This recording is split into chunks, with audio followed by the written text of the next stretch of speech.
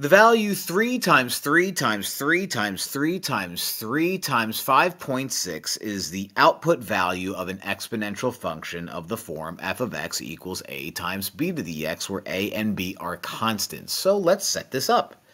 We have f of x equals 3 times 3 times 3 times 3 times 3, so that's 5 of them, and our initial value is going to be 5.6. All right, so there's our equation, bada bing. Which of the following describes a function and input value that corresponds to the output value? Well, these are all exponential functions. It has an initial value of 5.6, so that's not going to be u, and that's not going to be u, so let's focus on C and D. A has a base of 3, and a base of 3, so that allows for that. That's still good. And an input value of 5.6. Well, by input value, what that means is we're assuming that the input value is x, and we're inputting 5 in this case because there's 5 threes.